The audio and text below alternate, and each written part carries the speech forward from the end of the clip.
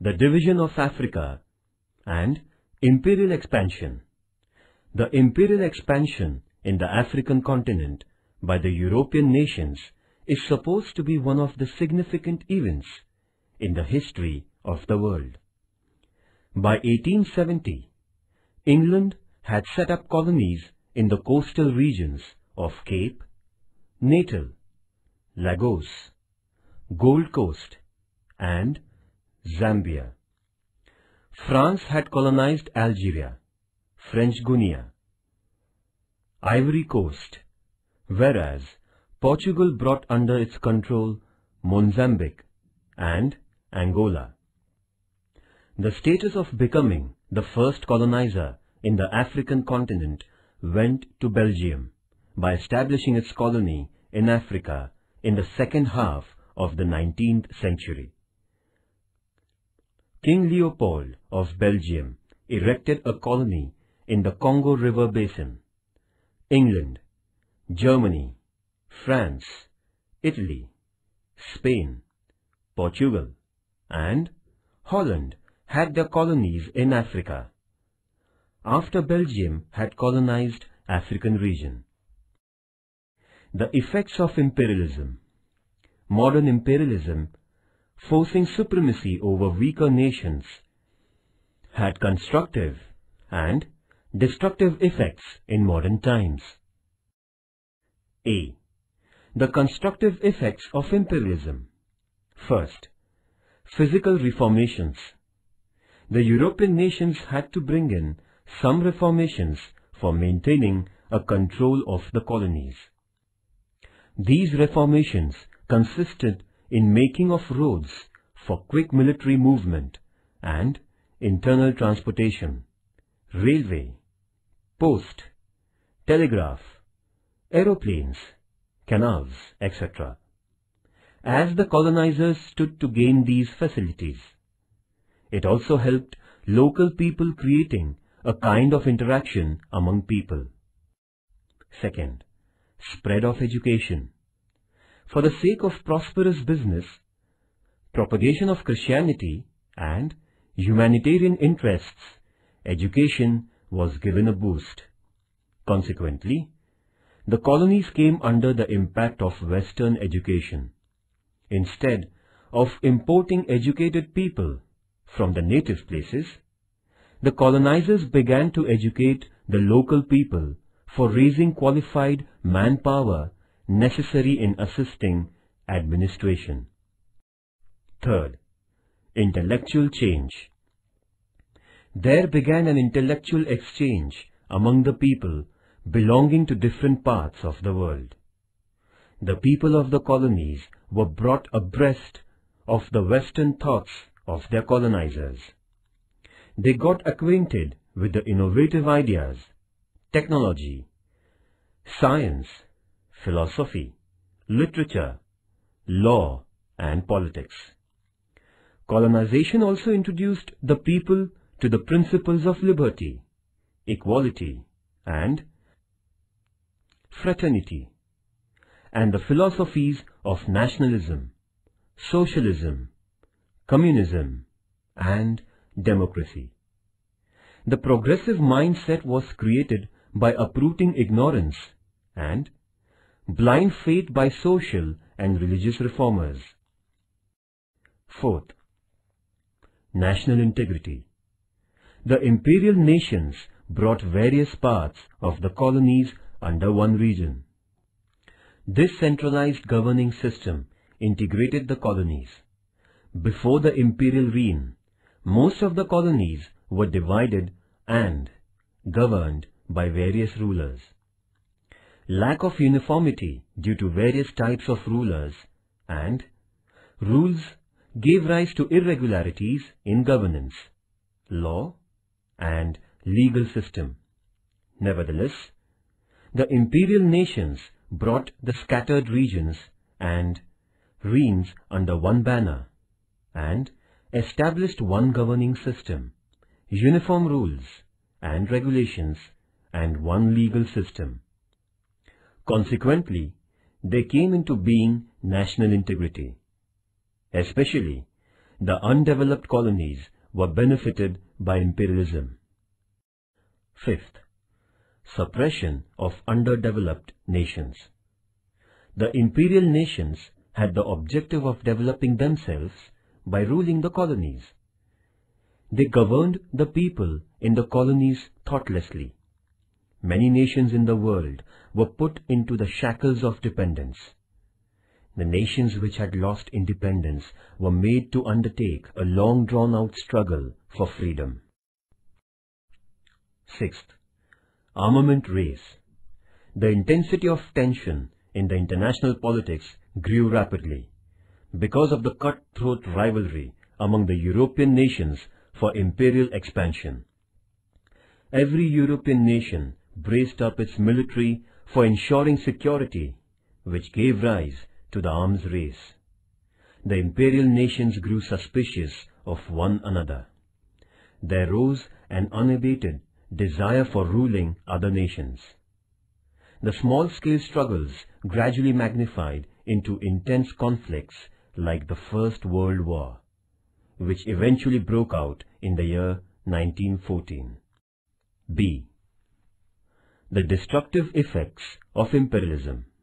First, trade of slaves. The imperial nations ill-treated the people of the colonies. They began the ghastly practice of buying and selling slaves for getting laborers at cheaper prices. Second, decline of values. In order to maintain the realm, the imperial nations adopted the policy of divide and rule. They deliberately sowed a sense of hostility among social groups. There witnessed a degradation of morality in the colonies due to enmity, violence, selfishness, and indulgence among the people. Thus, the atmosphere in the colonies were polluted by the colonizers. Third, economic exploitation. The European nations had been vying with one another for procuring the raw materials and capturing markets for their products. They found the undeveloped nations to be a source of raw materials and potential markets. Thus, colonies were set up for economic exploitation. Fourth, destruction of village autonomy. As far as India was concerned, the land revenue system adopted by the British government had a totally adverse influence on the rural life. Farmers had to mortgage their land.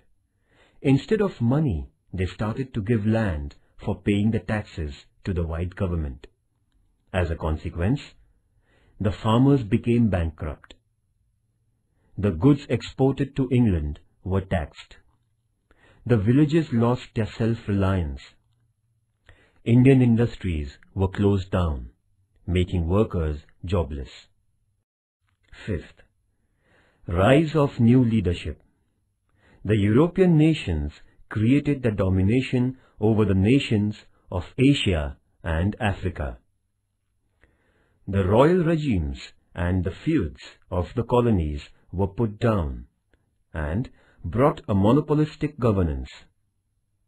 The newly educated middle class started to oppose the Western imperialism. As a result, the progressive-minded members of the middle class led many struggles for freedom. C. Imperialism in Africa. The Portuguese sailor Bartholomew Dias had undertaken a mission of discovering India. However, he could reach Cape of Good Hope only and couldn't go to India. Nevertheless, his sailing brought the African continent to the notice of European nations. The trade of slaves carried on by Europeans brought the European nations in association with the coastal regions of Africa. Till the middle of the 19th century, the Westerners didn't have any idea of the interiors of the African continent. Africa had dense forests, big lakes, perennial rivers, and large tracts of deserts. However, the composition of Africa was not known to the world at large. Hence, it was called the unknown or dark continent until the 18th century. In the second half of the 19th century, the courageous European travelers Mungo Park, Captain Speke, Sir Samuel Baker, David Livingstone, and Stanley discovered the regions belonging to the basins of the Nile, the Niger, the Congo, and the Zambezi rivers in Africa, and brought them to the notice of the world. The book written by Stanley, an American journalist, created among the European people a kind of attraction towards Africa. It gave rise to the public opinion favoring colonization of regions in the African continent. European nations began the competition for capturing the best regions of Africa. The travelogue by Stanley woke up a curiosity in the European people regarding Africa. England. England set up its colonies in the Niger River basin of Africa. In addition, England held its domination of Cape Colony, Sudan, Uganda, Rhodesia, East Africa, Zambia, Nigeria, etc. England took possession of Egypt under the pretext of the security of the Suez Canal. Dutch. The Dutch set up colonies in Cape Colony, Natal, Orange Free State, and Transvaal. France. The French began to move up the Senegal basin. It went on to capture the Sahara Desert, Algeria, French Congo, Madagascar Island, and Morocco. Germany. Germany colonized the Southwest Africa, Cameroon, and the East African regions. Spain. Rio de Oro region, north of Morocco, and some areas in Guinea coast were colonized by Spain. Portugal. The Portuguese dominated the eastern regions, Angola region, and Mozambique. Italy. Italy captured Eritrea, Somaliland, Tripoli, and Cyrenaica regions in Africa. Bearing Ethiopia and Liberia, the entire African continent was colonized by the European nations. The African nations remained under the foreign rule for years to come. The European nations exploited these nations in various ways and grew richer. The Berlin Conference. The European nations held a conference at Berlin in 1884. The conference, which was held between 1884 and 1885, agreed to a principle of effective possession. It gave consent to King Leopold's possession of the region in Congo and passed a set of directives for the division of the African regions. Later on, the European nations distributed the African regions among themselves by the year 1914. It was collectively agreed that the new possession of a region in Africa would be interactively decided.